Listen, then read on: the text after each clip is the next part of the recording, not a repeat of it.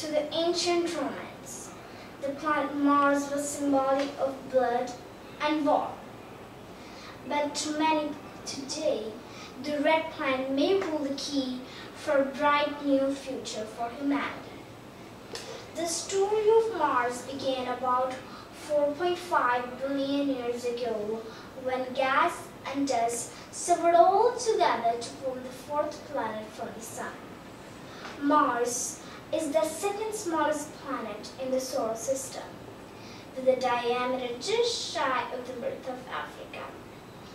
In fact, its entire surface area is similar to that of all Earth's continents combined. Much like its terrestrial cousins, Mars is dense and has a rocky composition.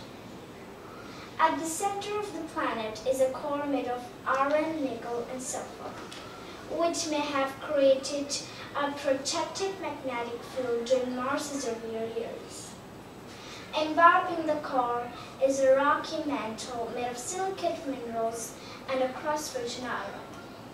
These iron minerals react with a trace amount of oxygen and a rust that gives the planet its signature reddish hue.